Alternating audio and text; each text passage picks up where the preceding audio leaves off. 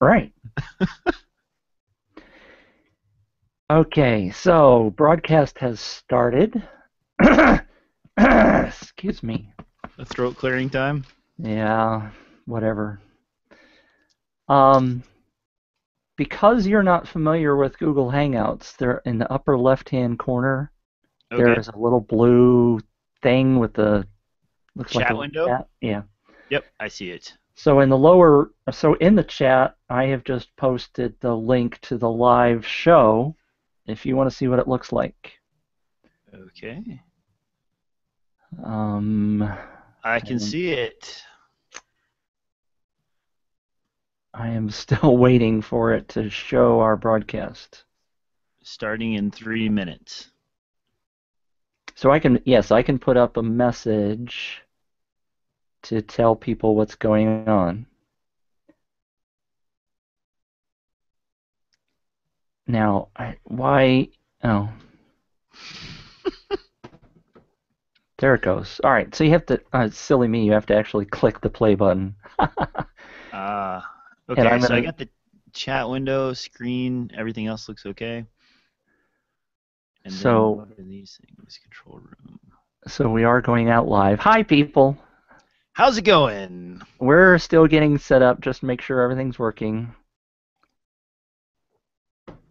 I will post a link to the show notes if anybody wants to follow along in the chat room here. Well, they can't see the chat. I will post it to. I can post it in that section where it says starting in 3 minutes. All right, I will send it to you. I have it. It's all right. Don't worry. Yeah, that's the editable version, though. So if you send that out, people can really muck around with it, whatever we get. Good idea. Here's the uneditable, view-only version. Good. Okay. Smart idea. Copy. Yeah, I made that mistake once. I sent out show notes on a different show that were the can edit, and people were just deleting stuff and typing in random bits. It was great. Great. All right, so. All right. Man, I'm looking at the Canon announcement right now, and it's not nearly as exciting as I thought it would be. This thing. Oh, God, silly goose. I did wrong.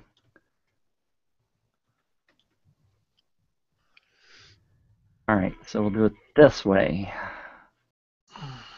Isn't this fun, people? Isn't it fun when you get to watch people setting up? All right, so now there should be, if you're following along on the live stream, which this will actually be recorded and we can put it up on YouTube, but I can edit out all this junk. Woohoo! There is a show notes button on the bottom of the video if you want to click and sing along as we go. Looks like we already have a few anonymous viewers. All right, and I am rolling on my end for audio. Okay, I'm not ready yet, but that's good. Age, there it is.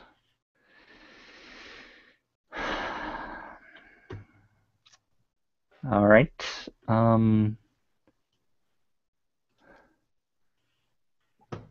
I no longer have permission to the document. You turned me off. What? It's all right. Well, you can use the same viewable link as everybody else. I got everybody else. Sorry about that. That's fine. It's fine. Okay. I don't need to edit it while we go. Well, if you want to, I suppose you can.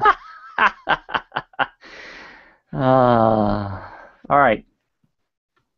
What we didn't discuss, we're going to do it just like a regular show. So we're gonna let you lead off, and then we'll get into it. All right. So we're not going to do anything special as if this was a special event. We'll just let her rip like a regular podcast. All right. Sounds good. Ready to roll? Yeah, I'm ready. All right. 5, 4, 3, 2.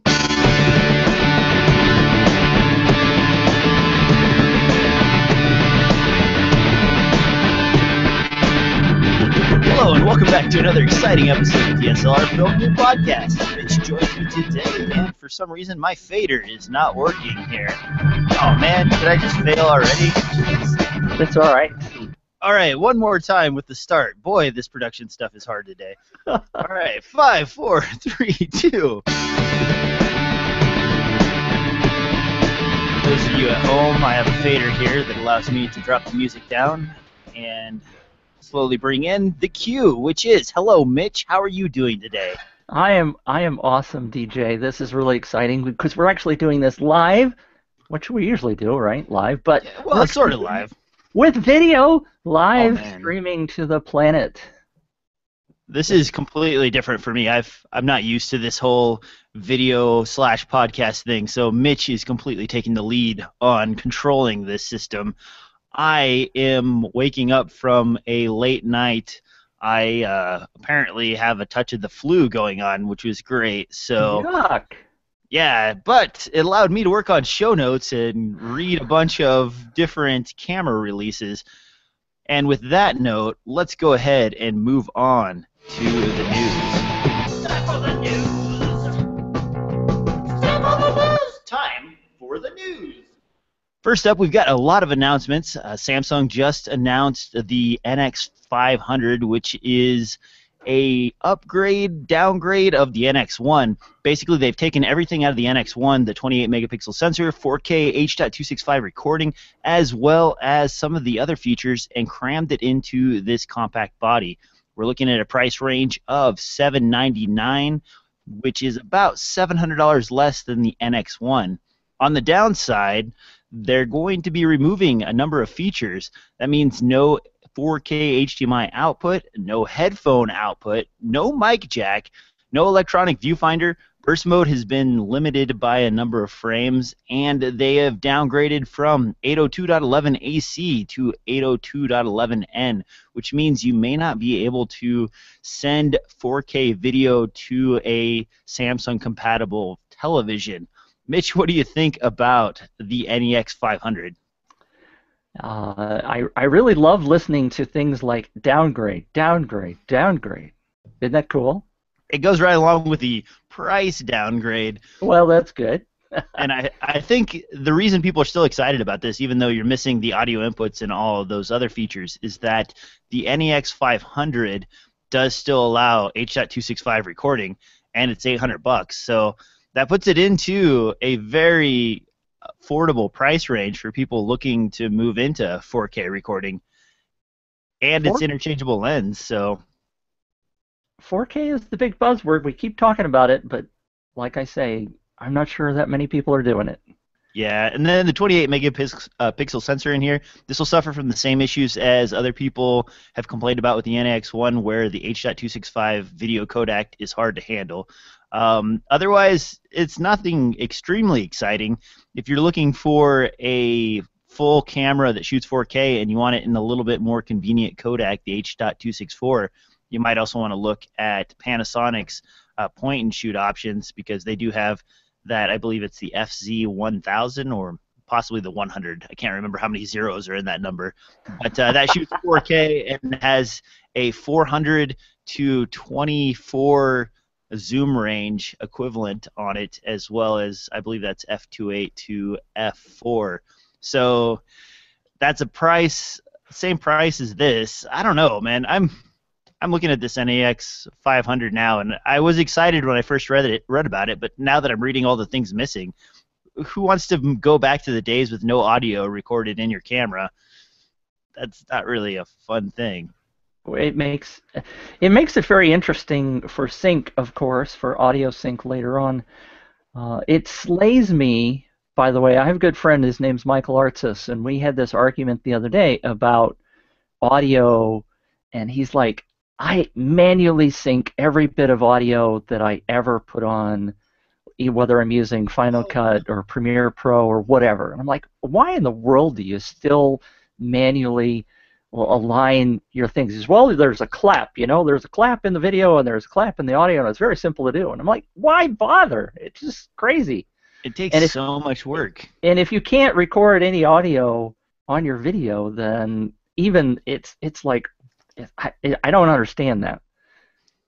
Well, you do have things like pluralize, and I have used that in the past, where you do have a little tiny microphone built into the camera, and I believe the NEX 500 does have that. So you do Okay. get sort of like rough audio from the area that you're working in, and that way, if you have pluralize installed, you can basically drop the audio clip that you recorded with your sound device and your camera audio in there, and it'll sync up the clips manually for you so that you don't have to do it in your timeline. And that saves a little bit of time and makes it a little bit nicer. But honestly, I know people complain about some of the audio recording capabilities of these cameras, but for the most part, if you hook it up correctly and you have an adapter, say a Juice Links box or a Beachtex box, they give you good enough audio that you're ready to roll out of the chute. By the time you put a sound bed on there and everything, it's so much easier to have your clips ready to go when you pull them out of your camera than it is Yep. to try and like sort stuff. And organization, man. Oh, if you have somebody who isn't keeping up with the clip number on your audio clips, then you have to go listen to each scene to make sure you know which scene you're on and sync that with the video clip. So now you're unorganized. Maybe you just end up with a folder full of audio, and you're spending hours going through those, picking out the audio that goes with each of the video clips. Not much fun then, is it? No, Like if you doing it's like things the going old back way. in time. Yeah, you're going Yeah. back to the film days. That was fun because that was the only way it could be done back then. But now that we have modern conveniences, record audio directly into your camera, man. That's so much easier. Yeah.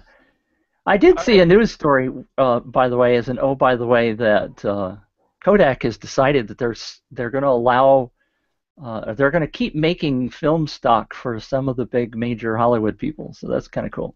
Yeah, they actually worked out a deal with 6 of the major film companies to continue to support Kodak in their filmmaking process. And a lot of the people like Quentin Tarantino and some of the other sort of used to be indie, not really indie anymore, filmmakers really still love the idea of shooting on film, and they've pushed really hard for that. So I think we're going to continue to see film stock as a option for another 10 or 15 years, if not longer, just because of the nostalgia factor.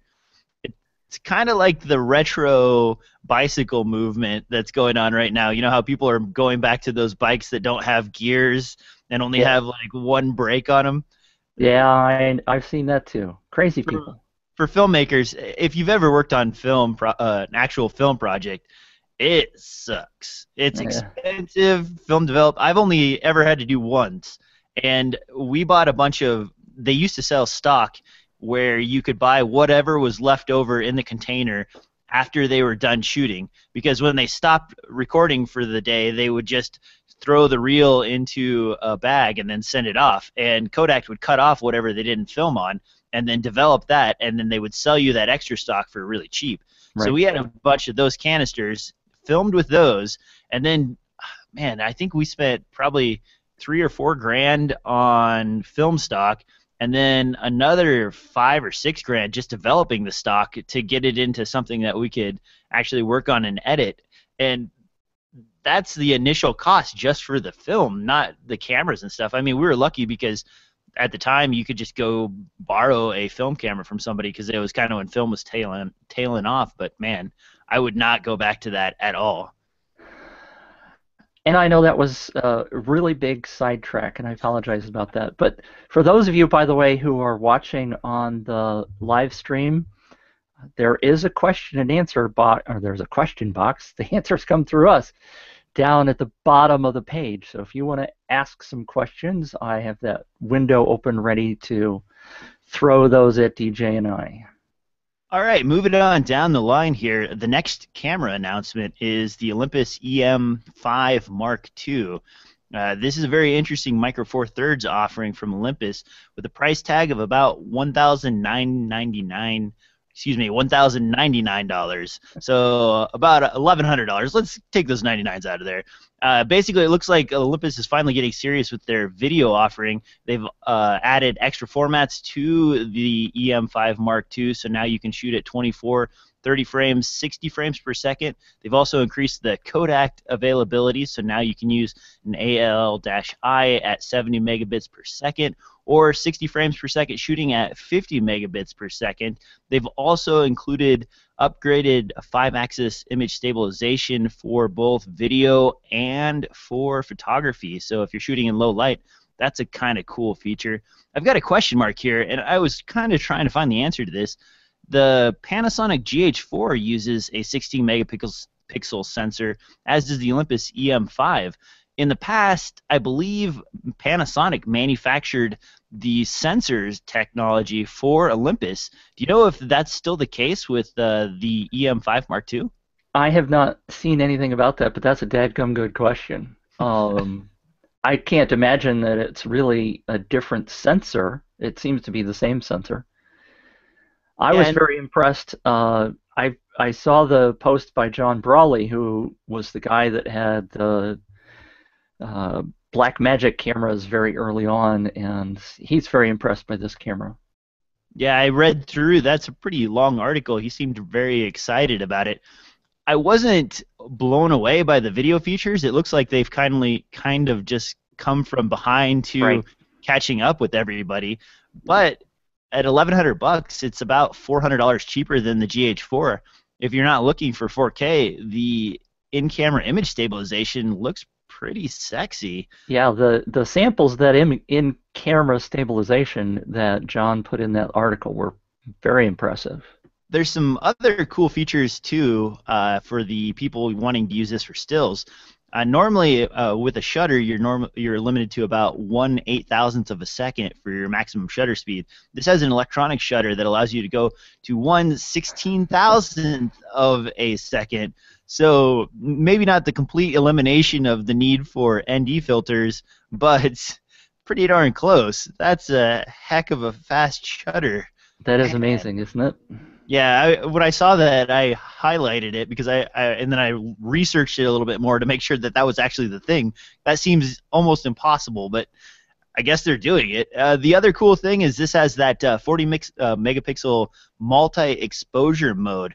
Basically what that does is it uses the 5-axis image stabilization system to slightly shift the sensor around to capture each of the colors. You have to mount the camera onto a tripod, and it takes, I believe, 8 or 9 shots and then combines them together to form this 80 megapixel image.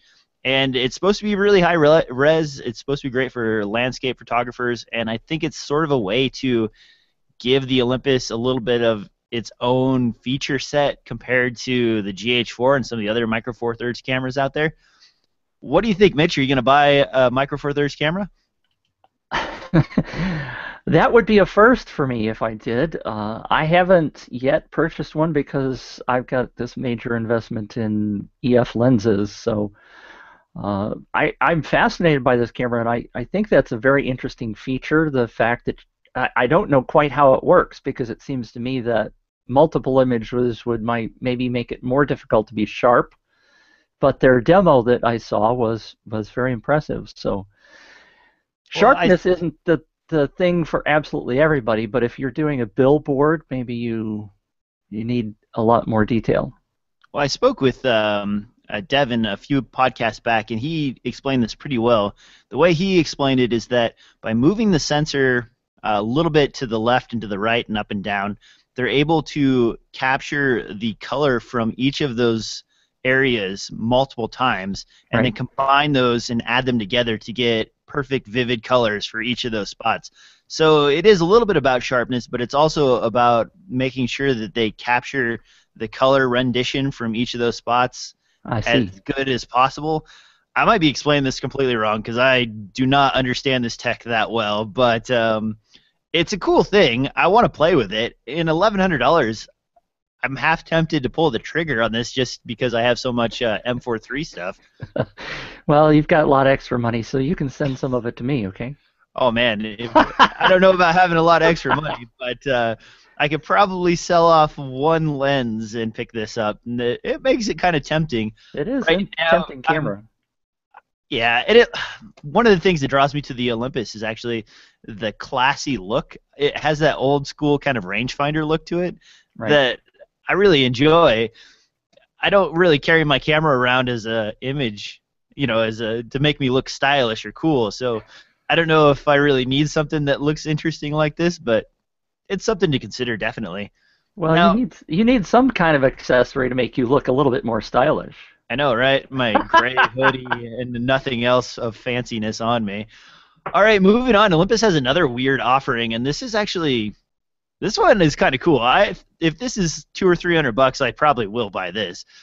They call it the Air Clip, and what this is basically a Micro Four Thirds version of the Sony QX1. You remember the Sony QX1? Yeah, the one that clips onto the side of your iPhone. Yeah, that weird clip-on. It was basically Yeah. like an ultra zoom that goes onto your phone, and then your phone is used for your viewfinder. Well, this is a Micro Four Thirds version of that, and it's the same 16 megapixel sensor that they're including in their new camera line. Same autofocus, 10 frames per second. You don't have the image stabilization, but it does have the electronic shutter. So again, that 1/16,000th of a second for your shutter speed. It also has a USB adapter. It runs on a micro SD card. Wow, they actually fit a memory card into that thing. And then it's got a rechargeable battery. And they're talking 3,000 yen, and it's supposed to be released in Japan, but I don't know what 3,000 yen translates to. I looked on Google's dollar translation thing, and it said $25, and that can't be right. So No. obviously there's something I'm missing in the dollar translation. But they're expecting to release this in Q2 of this year, and it's just a cute, weird thing that I kind of want. What do you think about this, Mitch? Well, the article that you have linked in the show notes says price is 33,800 yen. Oh, that makes way more sense. So yeah, it's a little bit different there. And while I was sick last night, I probably got my yen translation. Oh no. Let's see what that. Okay, $277. That Okay. makes so much more sense. Yeah. Man, if they could come in under $300 for this, I think I would buy one just to like throw a couple of primes in my bag and then throw this in there. Then you're not carrying an actual full-size camera. You're just carrying this little jobber and a couple of lenses. I've always thought that the concept is very interesting because then you have the whole ability to sync or to use apps on your phone, right? Yeah. We've all talked about the fact that that would be really cool to have on our DSLR, to be able to have some apps like Magic Lantern embedded, which may take forever to ever happen. So this is a fascinating concept, and I'd like to play around with one too and see how it works. Now, the one thing I didn't see in the specs here is anything about video. So I wonder if this is just for photography and that's it.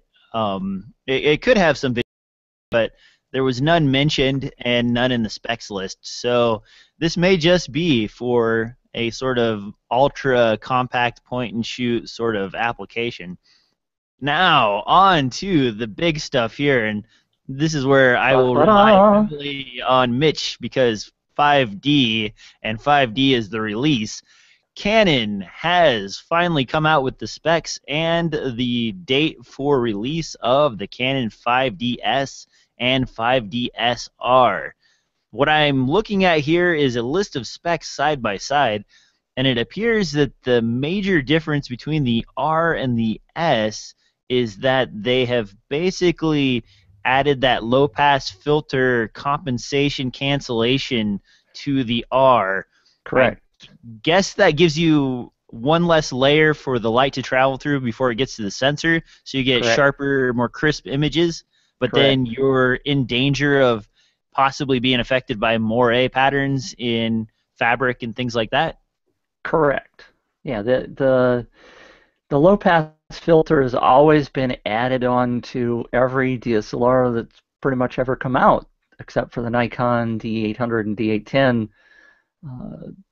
And I'm sure there are several others now that have done it, but And once I knew about them, I was always like, huh, why is that? Well, we're always begging for more sharpness in our stills, but uh, there's this filter in there to make it less sharp so that we don't have more A patterns.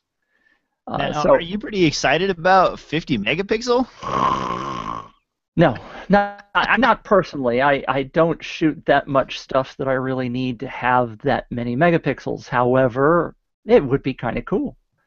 I shot, for example, I shot some stills of my daughter's color guard, winter guard, this past weekend, and it would be really nice to be able to crop in on some of those images because I was using the 70 to 200. But if you could pretend to have like a 400 or 600 millimeter lens by being able to crop in really well, really closely, that would be kind of awesome for certain situations. Now, I'm kind of nervous about some of Canon's lens offerings that I have in my collection. They've already kind of hinted at a new line of L-series lenses that are meant to support 50 megapixel. Does that mean that the limit for image quality is actually going to be the lens that we attach to this in our, I run the older version of the 70 to 200 IS, and the newer version, maybe it's sharper, but what if it's not sharp enough? Well, that's where you always get into the devil's in the details. A lot of people will have difficulty even shooting 4K. We have the same conversation about shooting 4K video is because the resolution is so much higher, do your lenses resolve that kind of detail? And most lenses that were older lenses are not made to resolve that kind of detail. Now, that being said, most lenses are pretty much sharp enough, especially if you're talking about L lenses. I'm sure there will be a glut of new articles on the market about which lenses really give you that kind of resolution. But it all depends upon what the look and feel is that you want of your images. If you really, really need super sharp, then you're going to need to get lenses that resolve that kind of detail. Now, I was looking through all of the information on the 5DS and 5DSR, and I didn't see a whole lot of info on the actual video capabilities of these cameras. That's and they because were there isn't quick. much. They were really quick in their video post that you sent me to mention right away, hey, this is a Canon sensor, and B, this does not replace the 5D Mark III. Correct. So this is a branch off, and they're basically doing the same thing as they did with the 1D series? It's aimed at photographers who need high-resolution images, maybe billboard photographers, landscape artists, architectural photographers.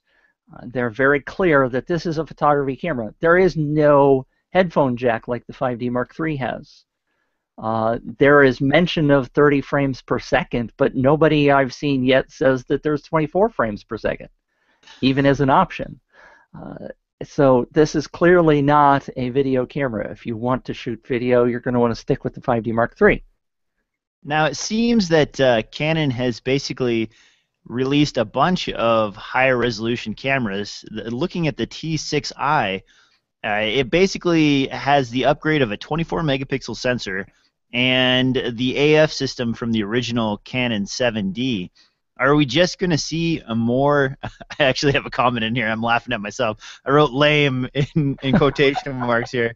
It seems like the T6i is basically every T-I before it, with a slightly upgraded sensor or AF. I mean, this is the first time they've changed the AF system in the T-series in, 4 generations?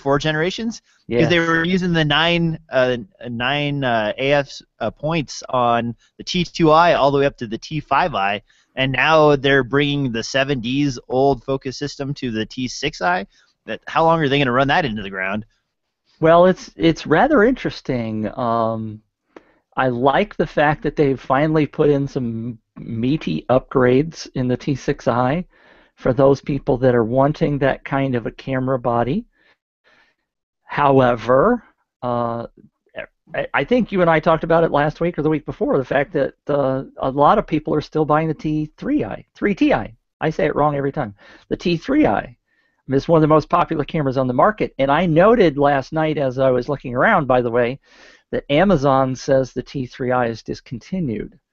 Oh, really? I did not see that on B&H's site, but Amazon's link for the T3i says discontinued, which is an interesting little bit of info if people are out there looking for the T3i. So it's good that they've added a bigger sensor on this. I shouldn't say bigger. It's the same size. It's an APS-C, and in fact, it's the highest megapixel resolution on any of Canon's APS-C cameras. The 7D Mark II is still stuck at 18 megapixels. Is it? I thought it was higher. Hold on a second. Now no, I'm pretty sure the 7D was still at 18 megapixels. So 7D says Mark II is a 20 megapixels. So you're correct, okay. Mitch. This is the highest one. They did bump it up. 18 was the original 7D. Right. 20 megapixels is the new 7D, and 24 is what they're throwing into this T6i. Now, what can you tell me about the difference between the T6i and T6s? That's it's bizarre, interesting difference. I mean, the T6s, the major difference, and I think it's the only difference, is the fact that there's a LCD on the top of the camera, which makes it, quote unquote, a little bit more professional. Do I use the LCD on the top of my 5D Mark III that much? No, I tend to use the LCD on the back of the camera. So is it worth an extra $100 for that? I don't know. I guess it depends upon how often you particularly use the LCD. So it is a slightly different body design because it has the LCD up there. But feature-wise, everything else is the same. Yeah, I'm looking at the images right now. You're absolutely right. It appears that they just moved the mode dial over to the other side. Yep. Honestly, when I'm doing photography, I actually do use my readout quite a bit on my Canon cameras. I fat finger it, and I'll accidentally change the focus mode or change it to burst mode, or I'll be switching back and forth. And those indicators, I don't actually turn on my screen on the back of my camera very often.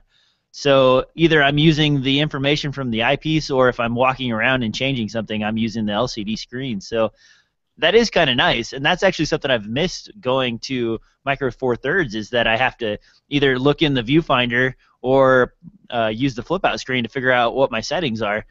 And then I have mine customized for video, so then some of my photography features are actually missing from the display because there's audio meters over the top of it and stuff like that, and then it's even more confusing. Well, you make a good point. So maybe there are plenty of people out there who will be very excited about that.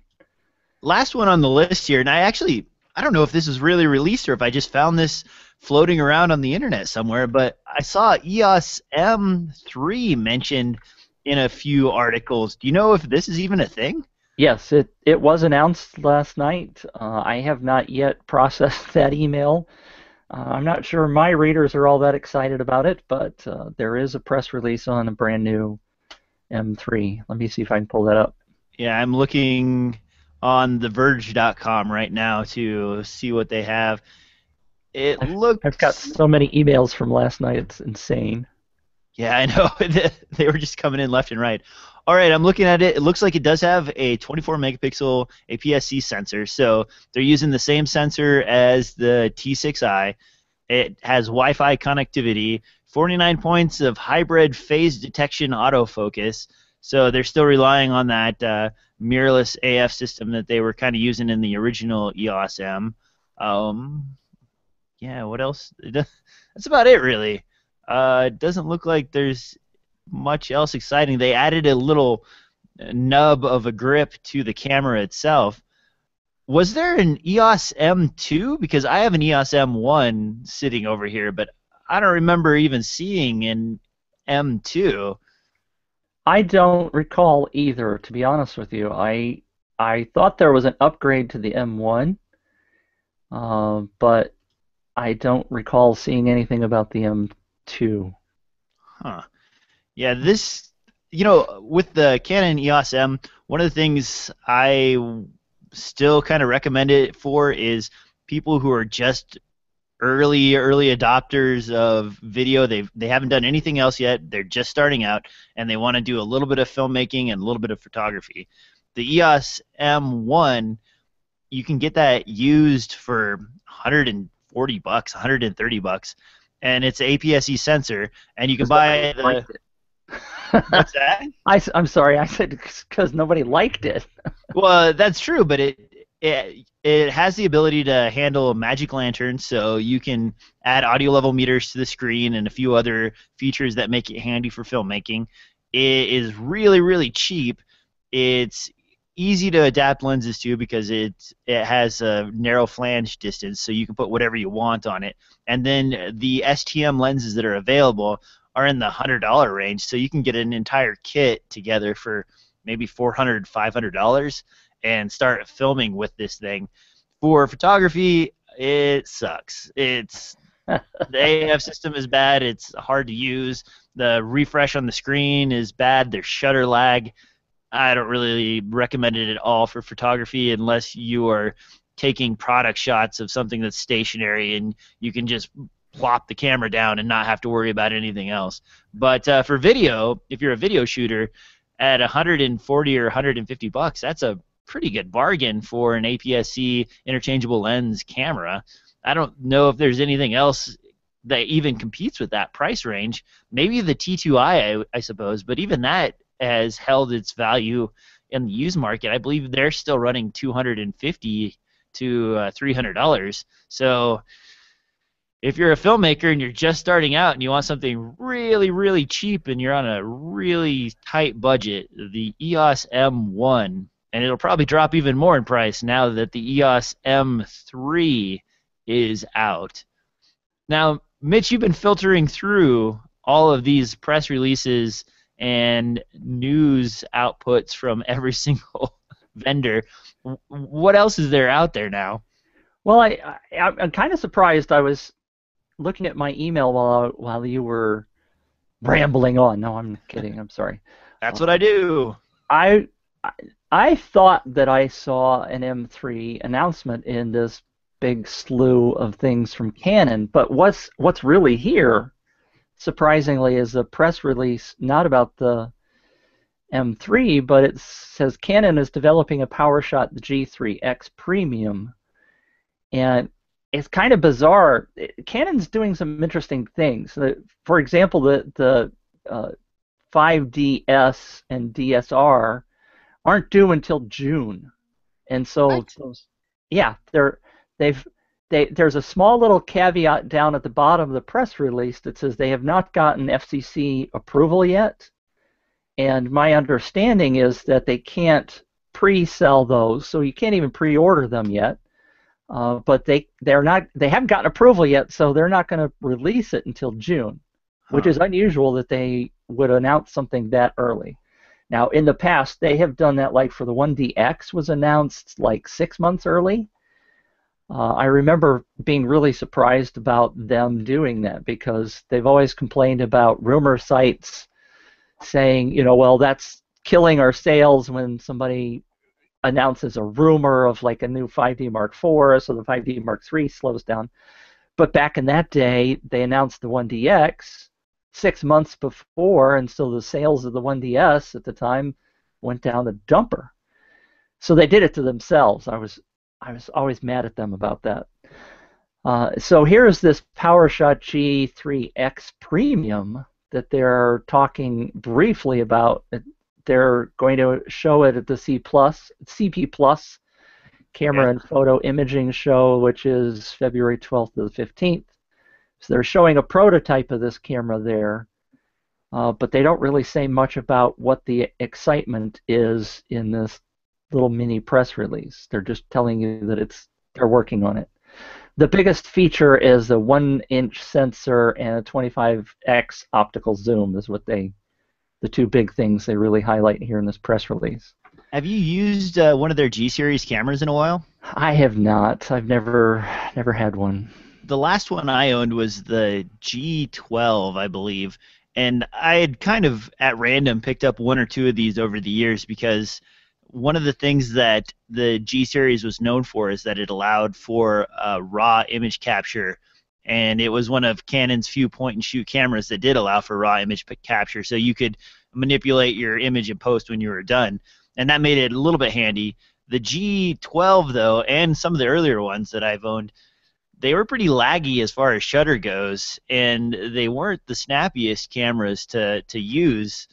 I think the FPS on those was maybe 1.4 or 1.5, so if you held down the shutter, your burst rate was pretty awful. You could count along with the shutter speed. That's how slow it was. Right. And all these other point-and-shoot cameras are really from Panasonic is offering up some really good point-and-shoot cameras. Samsung has some great offerings, and hell, Sony, all their stuff is really good. I don't know, Canon, what are you doing, man? The G series is kind of sitting there stagnant. I haven't seen anything amazing or interesting out of that series in a number of years. It's basically like a cool-looking body and a flip-out screen, and you haven't really done much else, have they? Well, I guess that's why they're teasing with this G3X12. I get all wrapped up with all these numbers, and I don't have it in front of me anymore. G1X Mark II Premium Edition. That's right. Something like that. So, some very interesting cameras from Canon. I think it's interesting that the 5DS, for example, is like you said, a sort of an offshoot of the 5D series. I mean, that's obviously an offshoot. I'm stating the obvious, but it's like Northlight. What is Northlight Images from the UK? Yeah. Said that they had heard rumors that Canon was going to be doing more targeted bodies, and this is an example of the fact of it's like a high-end sensor, high-end megapixel for those folks who need it, but they've specifically not put all of the 5D Mark III video capabilities in it. So it's a very specialized kind of camera, and it's just interesting that they're going down that route as opposed to.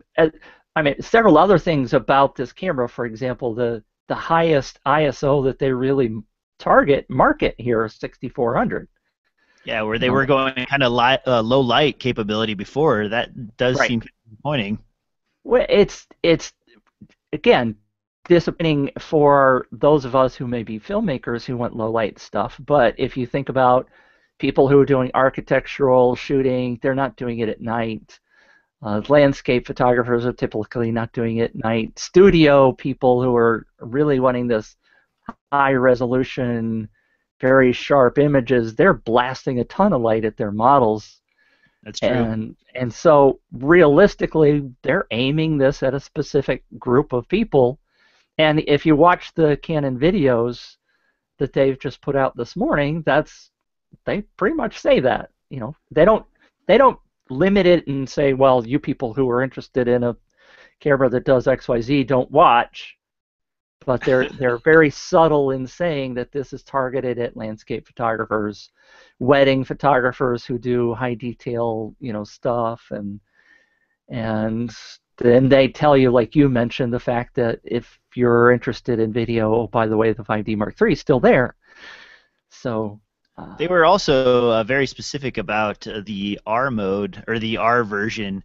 They mentioned several times that, hey, this does provide sharper image, but we consider it a specialty camera, not the camera that you should definitely go to if you're looking for high megapixel images. That seemed like they were really segmented off. The same thing that Nikon does with their D810, and it kind of does actually feel like Canon is just sort of copying Nikon a little bit on this move by saying, hey, Nikon's had some success by offering the D800 in multiple versions and the D810 in multiple versions. We should do the same.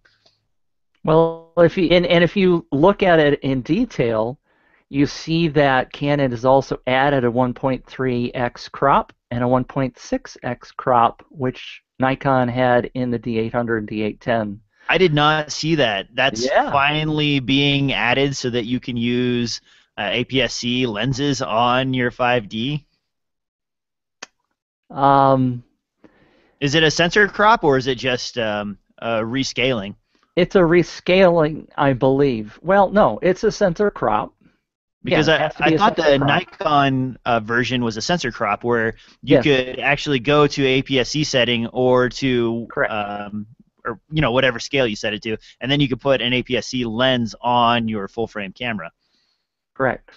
Okay, so I wonder if that's what's going on with the Canon then, with Canon's 5DS. That would be interesting to find out.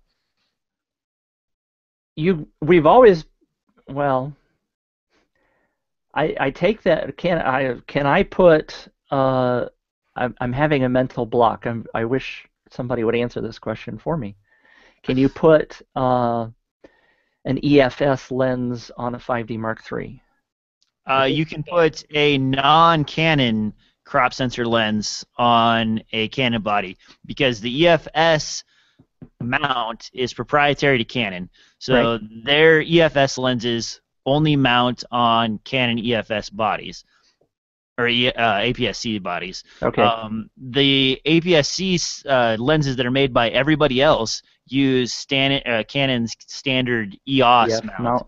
EF mount. Okay. So if you have like a Sigma crop sensor lens, like the 30mm f1.4, you can put that onto the 5D Mark III, and you'll just get the dark ring around the part of the image that it's not covering. So if you were able to actually punch in on the sensor itself, like they do with the GH4 and some of these other camera brands, then you could put a non-branded Canon adaptable APS-C lens onto your 5D Mark III, or not Mark III, DS, and then crop into that and use that lens in the same fashion as you would on an APS-C camera. Well, that's cool.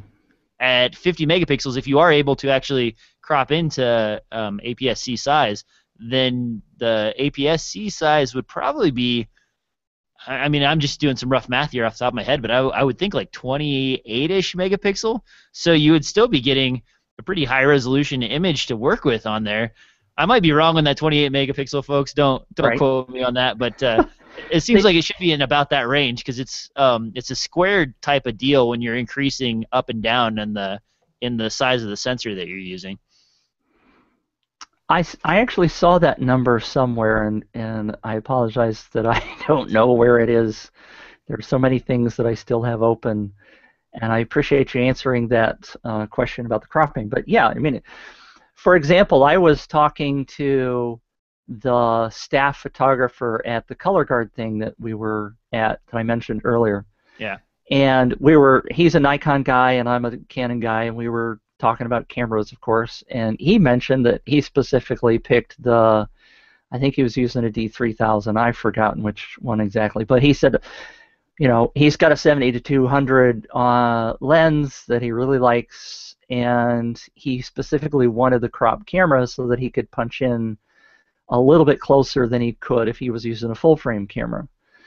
So having that capability to be able to switch back and forth on a camera is very impressive. I would really like to be able to do that at times to boost my effective focal length of my lenses without having to switch a body. I know several photographers that carry around a 7D body as well as their 5D Mark III for that reason. When they want to get a little bit of extra reach out of their 70-200, they actually plop it right down on the 7D, and then they get the higher burst rate so they can get in further, they get a little bit more reach, plus they get that 8 frames a second burst rate out of it, and then they're cooking with diesel or however that saying goes. Yeah. I don't know. But it makes it really good for sports photographers or something like you were saying with the Color Guard, where you need to get in there closer, and then you also want to have that burst rate where action's happening really fast, and you want to capture as much of it as you can, and then pick through the images later on. So that's kind of a cool deal.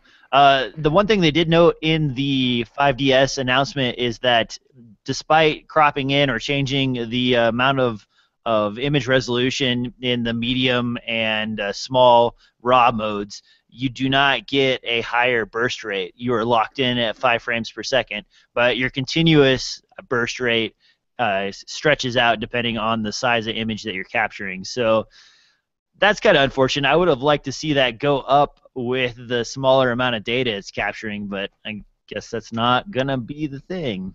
Yeah, you dreamer. You want everything, don't you? Well, man, when I first branched away from strictly Canon cameras at the beginning of last year, and when I get my hands on stuff like the Sony A7S and the GH4 and some of these other cameras, you're like, man, look at all these extra features that these companies are giving us. I don't need half of them most of the time, but the ones that I do need, it's like, oh man, look at this. I can punch in on this lens and get twice the zoom factor out of it. I can do all these other crazy things. I have a bunch of options for changing my screen layout and the displays that are on there. And then I look at my Canon camera and I'm like, man, most of this is software, not hardware. Your hardware is totally capable of handling all of these same features, but you don't give it to us. Instead, you just give us the same kind of vanilla ice cream of options, and everybody else is throwing in Rocky Road and putting sprinkles on it and stuff like that. It's just really frustrating because Canon makes a product I really like, and I just want them to meet my needs as well as other people's needs. And sure, you could turn those features off if you don't want to use them. That's great, but give us the option to use them. Exactamundo. I agree with you 1,000,000%, and I've complained to them about it every chance I can get. For example, however, they're finally getting there. What extra features that we haven't talked about are built in? Guess what? An intervalometer. Oh my God. They've finally done it on a quote-unquote pro body. Wow. You no longer have to carry your dongle around with you. Yes, it's incredible. That's actually a feature that's been available in Magic Lantern for a number of years. That's actually how I do my time-lapse on my 5D Mark III. I don't actually honestly use my Magic Lantern install on my 5D that much, but when I do, it's usually for the intervalometer feature. It's so nice to just be able to dial in some numbers instead of time and go. Yep. I know, and Nikon's had it for a decade or more, and I always complained to them, and they always said, well, it's not about selling extra dongles and stuff. I'm like, well, then put it in there. It's just software. Yeah, it's pretty simple. I don't know why they don't do some of that stuff. Well, now they are doing it. Yeah, they are doing it finally. But I mean, the other thing they said to me was that pros don't need it. I'm like, okay, pros don't need it, but those of us who buy the damn thing want it. Okay, yeah. I consider myself a pro. Where's the line between pro and amateur anymore these days? Right. It's so gray that a feature like that, I bet if it was in there, pros would use it. Yeah, exactly. If you're like, hey, you have to use this little dial device that you plug into your camera, or you just have it in your camera, then you see the dial device, you chuck it out, and you use your camera, and you're going to just work with that because it's simpler. That's one less thing you have to worry about. One less watch battery you have to dig up when it dies on you. And Exactly. So what else is missing from this camera that you and I wish was really there? I don't know. I know what I'm thinking. You're throwing it out there, and you caught me completely off guard. I actually make notes for all the things I'm trying to find. The flippy-dippy out screen. That's what you wanted out of this? I want it on every new camera. I want touchscreen, and I want to be able to have a monitor in a situation where I don't need a big old fat extra monitor on the top. I mean, go back to the new Olympus that we were talking about at the beginning, the D3EM, whatever their long number is. Yeah. Mark II. It has a flippy-dippy out screen. Canon says professionals don't want that, and it's a point of failure. They want their bodies to not fall apart. Okay, I get it. So create a 5D Mark III. I'm sorry, a 5D flippy-dippy out screen model, And so pros that want it can have it. Pros that don't want it can stick with the 5D Mark III. I mean, if they're going to specialize, why not do more of the things like this? Because I just really like being able to use the touchscreen on my T4i. It's awesome. I don't know. With the 5D Mark III, I'm kind of on Canon's side on this one, man.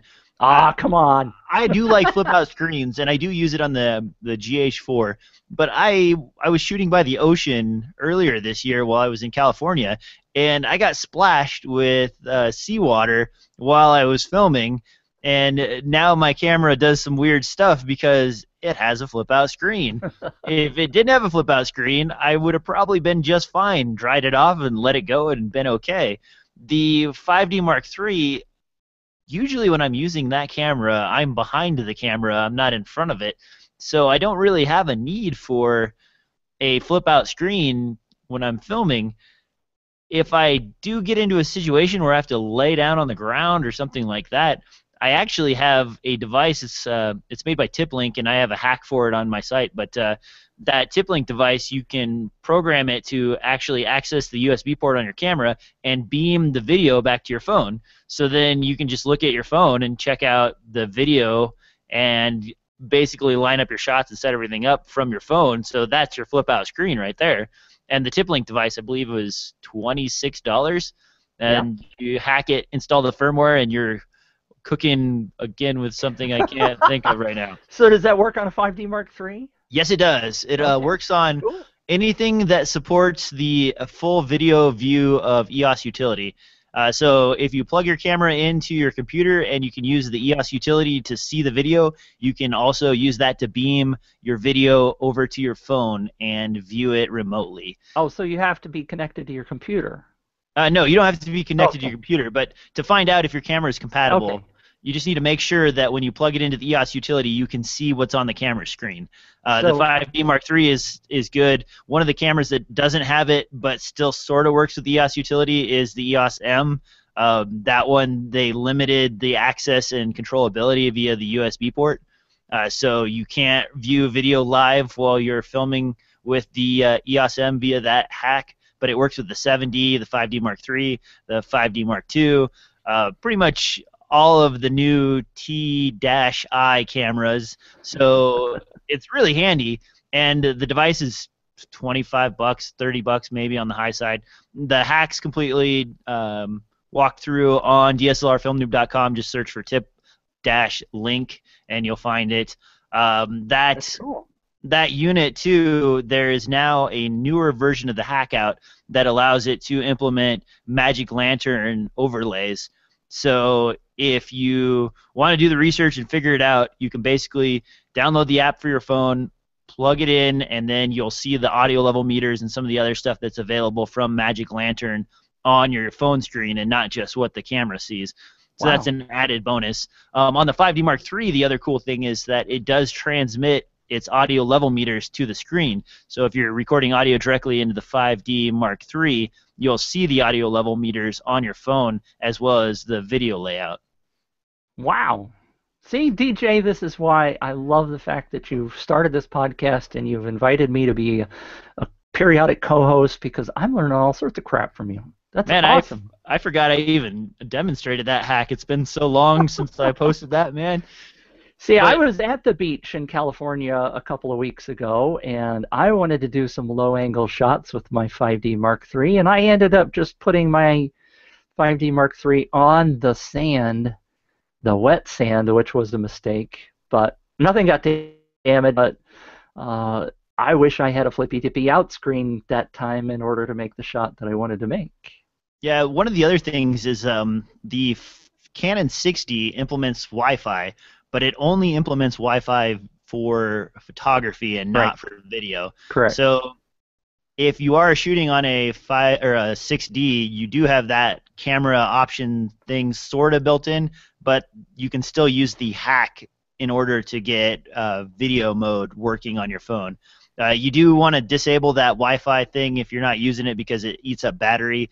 And I have a 6D as well as a 5D. The 6D is actually my kind of like, if I were to put a camera in the danger that you're talking about there, that would probably be the one I would grab, because now I think I paid $1,200 for the 6D. I don't know what they're going for right now, but I think it's in the $1,000 range on the used market. So that's a lot less expensive to replace than my 5D Mark III. One other thing, I'm sorry, we haven't mentioned the fact that the batteries still work, although I'm a little confused that I haven't gotten a clarification because the battery is listed as a E6N, whereas the battery for the 5D Mark III, for example, is LPE6. E6. So in that video this morning, Canon, it does say that the batteries are compatible from the 5D Mark III, but I don't understand this difference with the N. I don't know what that means yet. Well, Canon changed some of their battery labeling last year or the year before. It was due to some sort of manufacturing issue in Japan where it was illegal to make a certain type of battery versus whatever battery they were normally sending out. And so when they discontinued that, they added some modifiers to a few of their batteries in order to make them legal again. I don't think that applied to the original LPE6, but I know it did apply to some of the cameras on the lineup. And I'm trying to remember which ones it was, but it's escaping me. I apologize. I do remember that fact, though. Your brain is like mine. It doesn't always work. Yeah, no joke. Especially with all these cameras and stuff, it's just virtually impossible to try to remember all this stuff. But whatever deal it was that made that illegal, Canon and some of these other companies started implementing a slight name change to denote the batteries that were made with whatever issue solved in them. And that may have come out of the whole "your lap starts on fire" from Sony laptops problem that was around back in 2012 and 2013. So right. Well, there are a couple of other itty-bitty little notes to make about the new Canon 5Ds, by the way. Hit me up. Exciting stuff, really exciting stuff, like this thing called Advanced Mirror Control. It's a user-selectable shutter release time lag that suppresses camera vibration for reaching image shake. Now, I don't know anything more than that bullet point that's in there, so I haven't seen anything about it, but apparently they've got a new way for the mirror to flip up. Isn't that exciting? If you're worried about image shake, I guess that's important. And it goes back to the other Olympus that we were talking about earlier, the fact that they've got that 5-axis image stabilization on the sensor. Yeah. Which would be really awesome on a 5D body, I think. Because lenses with IS in them are so much more expensive. Now, this leads me to the fact that maybe Canon will never do something like that, because what are they there for? They want to sell you lenses. Money. Right. So maybe they won't ever put an image stabilization on the sensor. I don't know. There are some limits to that sensor technology, the 5-axis stabilization. Part of the reason they can get away with that in the Olympus cameras because the sensor is so small. Right. When you start getting up in size and sensor, it takes a larger motor control system to actually move the sensor around, and it may be a physics issue where you can't get a large enough set of little servos to move the sensor around inside the camera body without dealing with the issues of battery draw and all the other things to move that larger sensor around. I might be wrong, but that kind of seems reasonable. I know Sony has some sort of image stabilization built into their full frame, but theirs is only 3-axis and not 5-axis, so maybe that's how they got around that. It might be possible that Canon just doesn't do it forever, but it would be nice to see smaller lenses. IS is something that adds an extra 100 or 200 grams to your lens, and now you have control switches and you have to make sure you turn it off if you're in video mode and everything else. I mean, I've made the mistake of filming with an IS lens on a tripod, and I forgot because I was handheld, and then I put it on a tripod, and now I'm listening to the audio and I hear this zzz.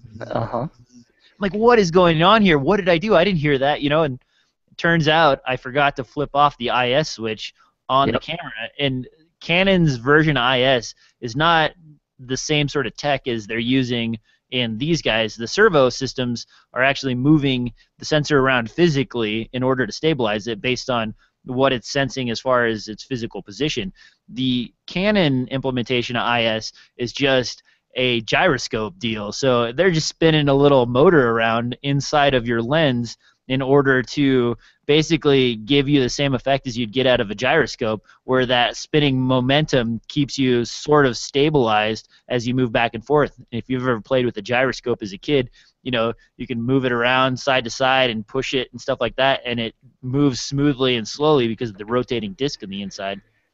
Yep, I understand. So it'll be interesting to see where that technology goes and whether Canon tries to implement it. I kind of think they won't, but. One last thing to cover on the new release list is lenses. Canon had the 11-24 f4 lens, and I believe Olympus had a few announcements as well. They finally announced a release date for the Micro Four Thirds 7-14mm f2.8 lens, as well as a surprise 8mm f1.8 prime for Micro Four Thirds cameras. Let's start with that 11-24 though. What do you think about that, Mitch? It's expensive. $3,000, isn't it? $3,000, and it's an f4 as opposed to a 2.8, which is what some people would like to have seen. You're the wide-angle king. Does an 11 excite you? It does. It really does. Like I've been playing around with what is basically the equivalent of 14mm on my GH4, and I love it. I've been running around shooting wide angle every which way, and I would love to go down to 11mm on a full frame body. F4, you're right, is unattractive, but it's 11mm. You know, right? What do you want? Right. $3,000 though, man. It's got to be amazing. Yeah, that's really expensive. And Rokinon offers up a couple of ultra wide-angle lenses that are f3.5, I believe. They're manual focus. But if you're shooting that wide, you might not actually need autofocus, really. Right. I mean, as soon as you get to 11mm, everything is, not everything, but a lot of stuff is going to be in focus. So, man, I want this, but not for $3,000. Honestly, I'll probably just stick with my El Cheapo Rokinon ultra wide angle Russian technology lens that I have laying around. I believe that's a 8mm, 8.5mm. I have to look it up to find out, but yeah, at that point you're getting cool shots, but you're not getting anything for, I don't know, what would you use that for your kids? Like if you were taking pictures, would you really want to show them like with their kind of like pointy head all stretched out and everything from distortion that's created by 11mm? But if you're shooting like skateboard stuff, what is more awesome than laying on the ground and having somebody ollie over the top of you and getting the picture of the sun flare over their shoulder and seeing the entire skate park and getting that beautiful shot? Or if you just look on one of my latest posts, I posted something from the 7-14mm f4 lens for my GH4. I had a sunset at the airport in Seattle from the window, and because the angle of the lens is so wide, you don't really have that weird reflection effect that you'd normally get out of windows, so you don't need a polarizer filter to get through that. And it's beautiful. Like the sun is setting over the horizon, and I've got that right in the center, and then the entire thing that's going on around it, the airplanes landing, people moving stuff around, all that is all surrounded in this beautiful pose. And those kinds of shots are that's what I live for with a wide angle lens like that. It's really, really cool. Right. It's specialized, and you're not going to want to use it for everything, but man, if they could make this 11-24 $1,000 or even like $1,800, it would probably be back on my radar. $3,000, I might as well buy another camera body. Well, the thing that they were highlighting the most in the press release is this lens is ideal for professionals, I'll just read it, who want the ultimate in creative image expression with sharp, crisp detail, whether shooting entire buildings from a close position, blah, blah, I'm skipping ahead. Cinematographers will be equally impressed with the lens's ability to retain straight lines. Oh, wow. So they're talking a lot about minimal distortion through the entire zoom range. So that's probably why they're getting the $3,000 out of it. I wonder what kind of image trickery they're doing in order to accomplish that. To maintain straight lines at 11 millimeters is pretty crazy. I don't know how. That's what they're marketing here. Yeah, I don't know how they would do that. I'm looking on Amazon right now because I wanted to know. I don't have my bag next to me to dig in and find out what that fisheye is, but it's Rokinon makes it. It's a 12 millimeter f2.8 ultra wide lens, and it's compatible with full frame cameras. They run about $400 to $500 in the new to used market, and that's not 11, but it's 12. So I mean that's still pretty dang wide. Yeah. And $500 versus $3,000. Yeah, but I'll bet that one shows a lot of curvy lines. Oh yeah, that's all it does is curve. So we're gonna have to see. I mean, obviously, for people like architectural photographers, maybe who really like to shoot stuff, and they don't want the curvy lines, this could be very important. Now, the other probably not so. The other wide-angle lenses I mentioned, the 7 to 14 millimeter f2.8 from Olympus, that's using Olympus's Pro lens technology, which basically means it's like a 5D Mark III where it's water resistant, dust resistant, and all that stuff. They build their lenses a little bit beefier than the Panasonic offerings. That's another ultra wide. So at 7 to 14, that's giving you roughly a 14 to 28 millimeter equivalent. I know you're not a Micro Four Thirds shooter. You're also not a fan of wide-angle lenses, so can't even throw you that question. I love them. I think they're really great. I just don't. What I tend to shoot tends to be more faces and people and stuff than wide landscapes. Well, there's some really cool portrait applications for wide-angle as well, though. You can always get that strange, bizarre, like somebody sitting on a park bench and they kind of curve around the image, and they're holding a book or something like that, and the book is the only thing that's not distorted. So okay, you send me one and I'll practice. I will start hunting down a guide. Actually, if there's not a guide, I probably should make one. Yes. But, I use that on a regular basis. Also, if you have pets, there's nothing cooler. Well, there's probably something cooler, but there's a very cool pet shot to get is to have the ultra wide angle lens. You know, in the case of the 7 to 14, the focal range is 10 centimeters, so roughly like 9 inches, 10 inches.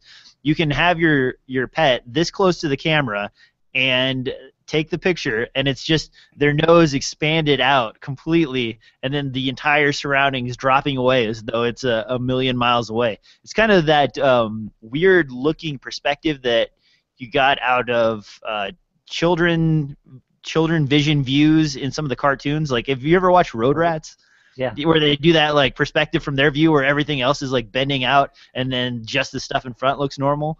Well, that sort of shot is also really cool for not for everybody's face, because if you have a really long nose or some other predominant feature, it can be somewhat hideous. But getting the super close-up of someone's face, especially if there's some crazy action going on around them, can really make it a neat field of view as well. If you're at a concert or if you're at some event where there's a lot of people, especially like a mosh pit. I took a great shot a few years ago at a Bad Religion concert. I was on stage, and the shot's down into the mosh pit, and the guy is on top of the crowd surfing, and just about to fall into the mosh pit, and he's flipped over onto his stomach, and he's looking up into the camera. So I got the wide angle of his face, and then I got all of the crowd surrounding him looking, vicious and mean and everything, and the shot's pretty cool. So there are a lot of ways that you can use your wide-angle lens to get that beautiful shot. Okay, I'll go buy one. You've convinced me. Do you not have the 16 to 35 in your collection? No. Really? Oh man, I think it's like, if you don't buy anything else with a Canon owner, the 4 lenses that I feel like everybody should own. You should have their full range of zooms, which is their 16 to 35, their 24 to 70, and their 70 to 200. IS or whatever, if you want to go that route, that's fine. But get those 3 lenses, and that covers you for pretty much everything that you would normally want to shoot. Then get a 50 millimeter f1.4 or f1.2 if you have the budget, and now you have the prime for the super shallow depth of field. So you have now basically covered the full range of portrait to, action stuff all the way down to wide angle stuff, and you have 4 lenses to carry around. Now, those are the biggest lenses that Canon sells, so you're going to have a bit of weight to carry around with you. But if you ever watch somebody who's doing photojournalism running around at an event, he usually has at least 2 cameras strapped to him, and one of them has a 70 to 200 on him, and the other one has a 24 to 70, and then he usually has a wide-angle lens shoved in his pocket somewhere just in case things get sideways and he really wants to get something crazy. So that's my kind of theory on all of this.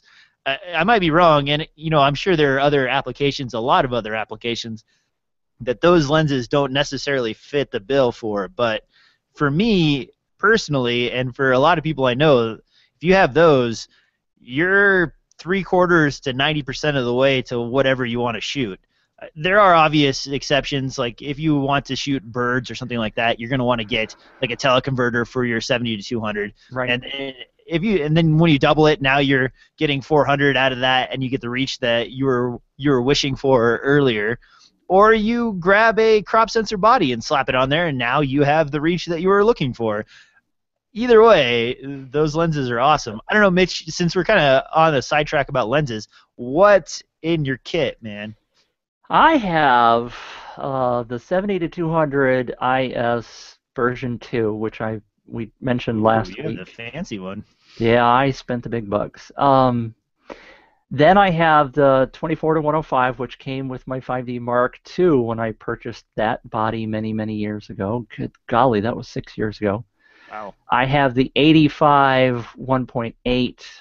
I always wish I had the 1.2 because it's a much sexier lens. I have a couple of lens babies, which I use for special effects every now and then.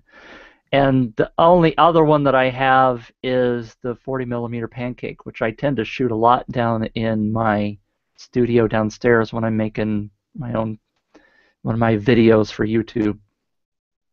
Wow, I would have thought you'd had a crazier collection than that, Mitch. I've tended to just shoot what I got, and I'm sorry I may be disappointing some people. Okay, but I've never been a lens fanatic like many people like you are. Yeah, I have one kit that's just primes, and then I have one kit that's just zooms. And my prime kit is the 24-1.4, 35-1.4, 50-1.2, and the 85-1.8. I did have the 1.2, the 85-1.2, but I didn't like it. It's too freaking big, and it's fly-by-wire, and the element, if you've ever shot on that, the element comes right up to the edge of the mount. So It's so close that I almost scratched it a few times just putting it onto my camera. And after that, I was like, you know what? I don't want this around because I'm just going to break it. It's not that durable. And then I had the original model, the version 1, and the autofocus on that was awful. Yeah. And from what I've heard on the version 2, they haven't fixed that much either. Moving that much glass around, it's just slow and clunky. And then going up the line, I have the 135 f2, which I love that lens. That is a very affordable prime lens. If you want to do some kind of like, I don't know, sort of from a distance portraits or street photography, the 135 f2, it's like a $700 prime lens, and it's an L series. It's really sharp. It looks beautiful. F2 at 135 means that you're going to have great bokeh. Everything's going to look beautiful and out of focus behind it. And especially if you're doing like wedding photography or something like that, you can really run around behind the crowd at 135 and get really excellent shots. And then I'm trying to think what else. Oh, and I have a bunch of random stuff. I have the Sigma 30mm f1.4 for my crops. I have a couple of I have the Tokina 11-16. That's a zoom, and then my zoom bag. I have the zooms I mentioned, and then I have the 24-105 that I hand out to people when they're filming. My lens collection is crazy. It's insane. Yeah, I get it. I own most of Canon's L series lenses, and then I own some of their primes that aren't L series. Like I have the 51.4. I have a bag for the 6D, and the 6D bag is the 24-105, the 51.4, and a 17-35mm f2.8, which is the old wide angle. And that's my kind of travel one because all those are a little bit lighter than my big stuff. And I have all these shelves behind me here. I see. They're completely filled with lenses and other crap.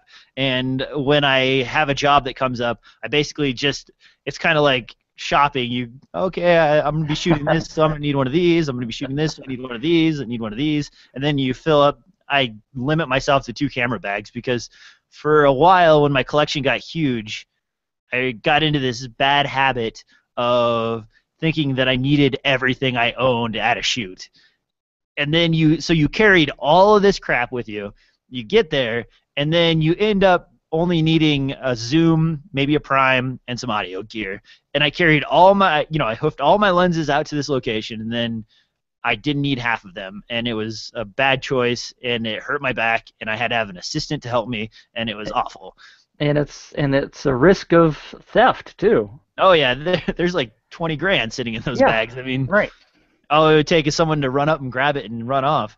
That's one of the things I really like about the GH4 body is that because the lenses are so small and the camera itself and the whole system is so tiny, I can pack every single one of my zooms and every single one of my primes into a single small bag, and I don't even have to think about compromising on like which lenses to bring or which ones not to bring. It's just like, throw everything in there. I'll use whatever I use. Don't worry about it. Let's go. Right. And so it's kind of bad because it's got me back into the habit again of just like packing the kitchen sink. But at the same time, it's kind of nice that you can pack the kitchen sink and you only have a 15-pound camera bag instead of a 25 or 30-pound camera bag. Well, let me ask you, since we're way over the time limit, shoot. But we're here, and since this is our first video one, if people happen to be watching this on video, and if you're listening on audio, tough. What kind of a room are you in? Is that it looks pretty massive. I have I believe it's 3,000 square foot studio, so I am lifting the the camera up into the air right now for you to see. There's the front of the building. So it's not part of your house. Okay, so and then there's some studio stuff. If you see that wall back there, there's another studio set behind that. I've seen that on some of your videos. Yeah. Yeah, and there's 3 sets in this area, so it's pretty massive. I live in a condo, but I bought the entire building. So I live upstairs, and then I have a 3,000 square foot downstairs area, or 2,800, something like that, to do all of my video and photo work. See, that's awesome. I have a basement underneath of this, and that's where I keep my lasers, my CNC machines, and some of the stuff that's a little bit messier. And then if you look around here, there's a 3D printer right there. There's a 3D printer behind me. I have up right now that, if you can see that gray screen back there, that's one of those reflex color light screens that I've been testing out. I haven't got a chance to post anything on that yet, but somebody hated theirs and gave it to me for $200, and they're normally like $1,200 or $1,400. And then also behind me is exercise machine. There's an exercise machine for my wife when she's like running in the morning. I've got keyboards behind me there. Looking down here, this is the sampler I use to cue all the music for the show, which I've done horribly with this time, so sorry about that, guys. And then there's there's some studio gear. I do like audio recording and stuff, so I have a keyboard next to me. I have a couple of keyboards behind me. Underneath those tarps over there, if I'm pointing it, yep, right there. If you can see that leopard print, there's 2 Jupiter keyboards back there, the ultra old school analog keyboards. So I have a lot of junk. You got a lot of stuff. I'm a hoarder. I used to run a recording studio when I was younger, and when I closed down the recording studio, I liquidated my major stuff, like my reel-to-reel 24-track recorder and my big boards and everything. And then I kept a lot of my classic keyboards and guitars and amps and stuff like that. So I've been carrying those around. I don't really tour with the band or play anymore, but I do jingles on occasion, or I do soundtracks for people. So having all that here, I can hop over basically to this digital trap set right behind me, drum out something, record it on my 24-track recorder here, and then sample stuff on the sampler and lay down guitar tracks and keyboards and everything and get it all sorted out. The jingle that you guys hear for the show, both of those, that's me playing. So there you go. It's awesome. Thanks for the tour, DJ. That was awesome. No problem. Here's my tour. There's my cabinets there, and I got some cabinets there, and then I got a basement downstairs. Big deal. Yeah, but you've got some nice wood stuff there. I don't have any wood. This is all just painted white. So I don't know. Basically, the trick here is I moved from the Denver metropolitan area out to like the middle of nowhere. And in the middle of nowhere, you can buy an entire building. So if you can sustain yourself on video production by traveling remotely, then you can afford to move to a place like this for really cheap, and then you have no overhead for your living expenses. Right. And having your place completely paid for means that you can be completely more flexible about owning a giant bag of, say, Canon L series lenses, for example.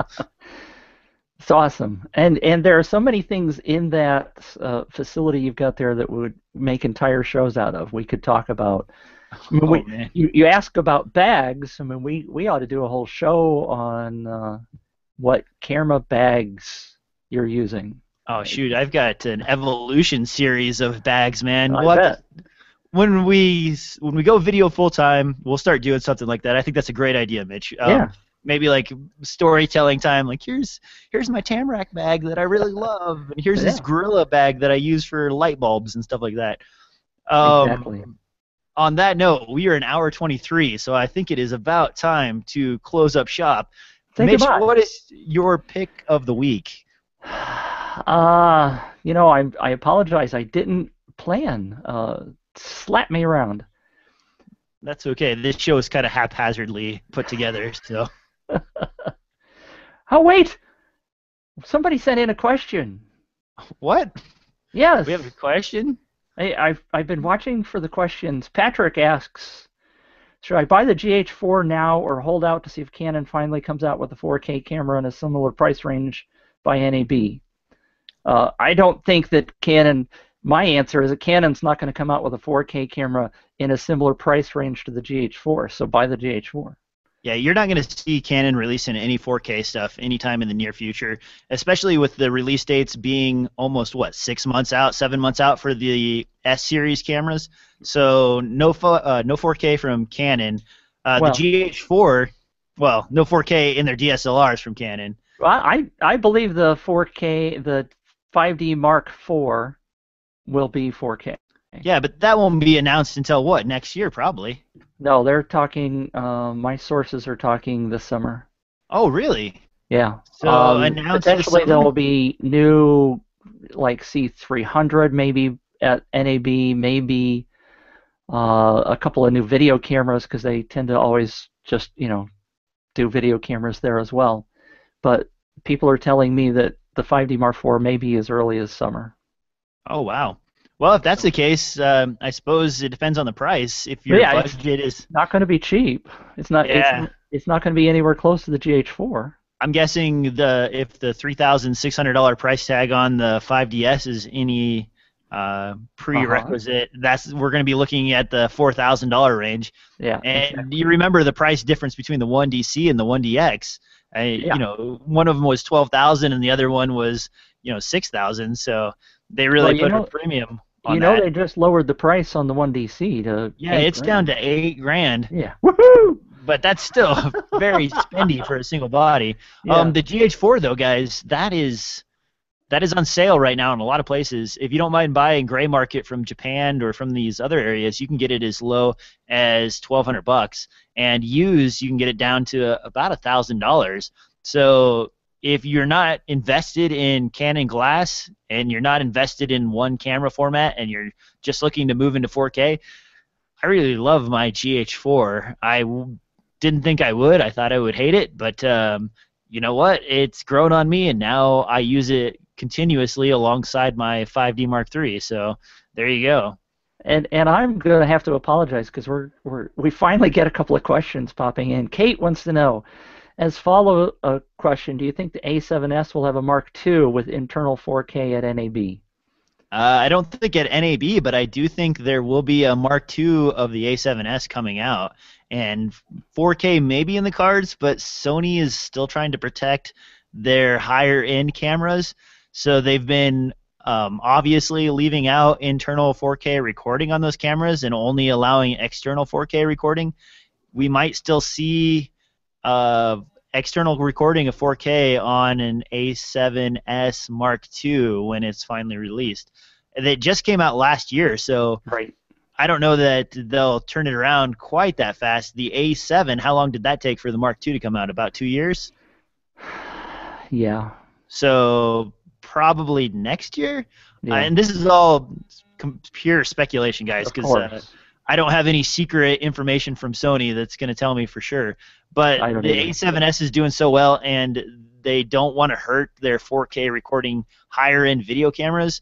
So they've even been limiting their lower models. The FS700 and FS100 were not allowed to have 4K internal recording because they had a camera above those that recorded 4K, and they were capable of doing so. The A7S, if you look at the sensor that they're using as well as the technology and the controller chip for it, they're basically using the same thing as their 4K consumer video camera for the chipset controller. And the only thing different is that the consumer grade video camera has a 20 megapixel sensor and the A7S has an 8.8 megapixel sensor.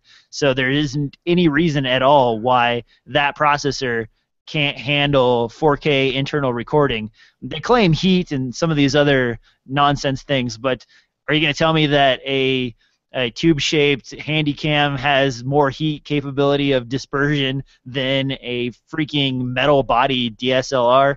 Yeah. I don't think so. Yeah. I think that's just Sony giving us the bad end of the stick there. Yeah, exactly. So for those of you, I love having those questions. If you are watching this recorded, by the way, or watching the live stream right now, when DJ posts this on DSLR Film Noob, let us know whether you like the live version and being able to ask questions. Give us some feedback on what you think we should be doing with the show. Yeah, this is still kind of experimental, so Yeah. there you go. If you don't like it, tell us. If you really think it's cool to be able to ask questions while the show's being recorded and watch us goofy guys, let us know. See me flail my arms around. My pick of the week, though, and I'm going to throw this out real quick, is the Minolta 50mm f1.4. Since we were talking about Sony A7S, I have the LA-EA4 adapter, which is an E-mount to A-mount adapter, and the Minolta lenses are all A-mount lenses. So you can buy the 50mm f1.4 from Minolta on Amazon for $150 and on eBay for about $140. And that's an f1.4 prime 50mm lens. It looks pretty good. It works well with autofocus. It's a little bit soft in the corners, and it has a little bit of darkening areas on the corners, but it looks as good as the 50mm f1.4 from Canon, and it's only $150. So it's a freaking bargain if you're an A7S shooter and you're looking for autofocus for, say, photography or something like that. So definitely check out the Minolta glass. The 50mm f1.4 is pretty sweet. Awesome. All right, on that note, thanks for watching, listening, whatever you ingested this with, to another episode of DSLR Film Noob Podcast. And thanks, Mitch, for joining me. People, where can you find Mitch on the internet? Some place called planet5d.com or planetmitch.com. And I'm always available on DSLRFilmNoob.com.